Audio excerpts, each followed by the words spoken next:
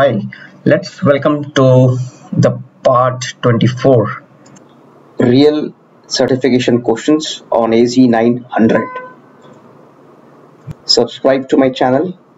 Please refer this whole playlist to guarantee your success in AZ 900 certification exam. There is also one more playlist on AZ 900. It is an old one, but the questions are still relevant. There are other playlists here on Azure, AWS, and so on. Do refer those. So for previous questions, please refer that playlist. There are several parts 1 to 23. Let's jump into this question. The first question is asking about GDPR. See, whenever you see GDPR, it is related to Europe. Data from Europe cannot move outside. So it is for data protection and privacy rules. That is yes. Let's move to the second one around GDPR. Does it apply to the companies which offers goods and services to individuals in the EU? Yes, it applies to them. It also applies to other people. For example, if you are working for TCS, Infosys, you cannot take their data out and transfer into your own data centers or premises. So it also applies to other people as well, but the folks in EU cannot move the data out. This is yes. The third one suggests Azure can be used to build a GDPR compliant infrastructure. Yes, Azure is already GDPR compliant. If you want to build such infrastructure, you can do it. Just yes. There are several compliance that Azure provides.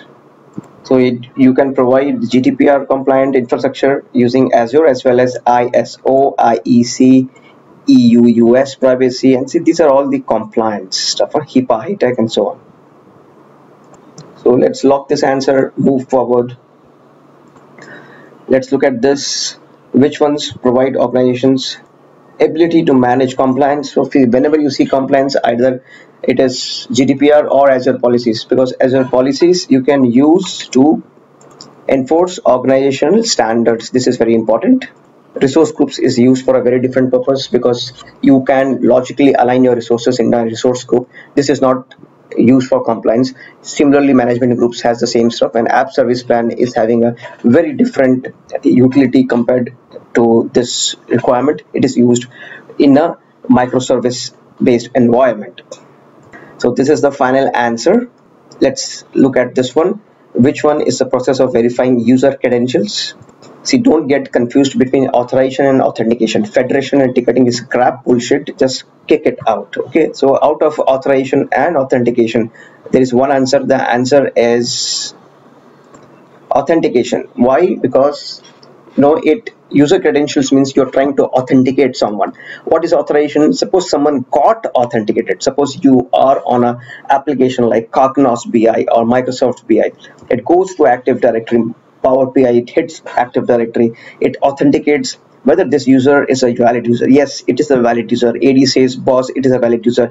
Now it comes back. When it comes back, now what happens is Power BI will authorize this user whether this user is authorized to access these reports, or can access only HR reports, or can access only finance reports, and so on. So this is the final answer.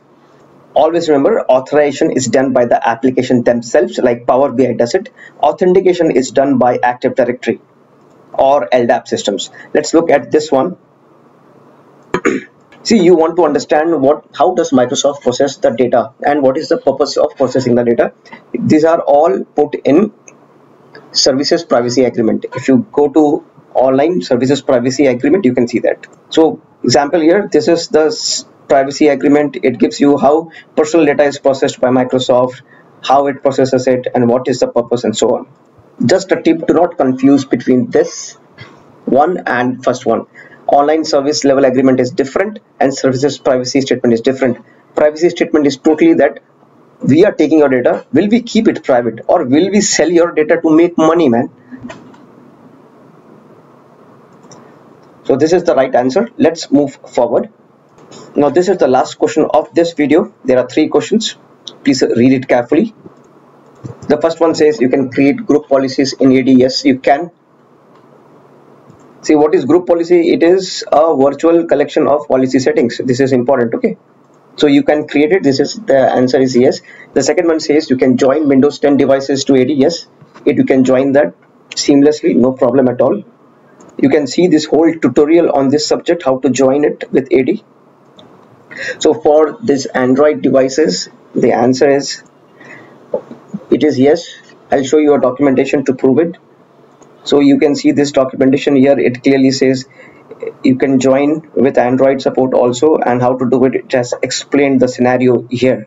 So this is the final answer. Let's lock this question, and this brings us to the end of this part. Please subscribe to my channel and hit the like button.